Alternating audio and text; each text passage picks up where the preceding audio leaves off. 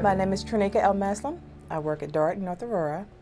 I'm shipping and receiving clerk, and I've been here for almost 3 years. Before I came here, I worked in the front office, and I did a little bit of filing like an administrative assistant, and I worked my way up to a trainer actually 3 months after I started working as an IP.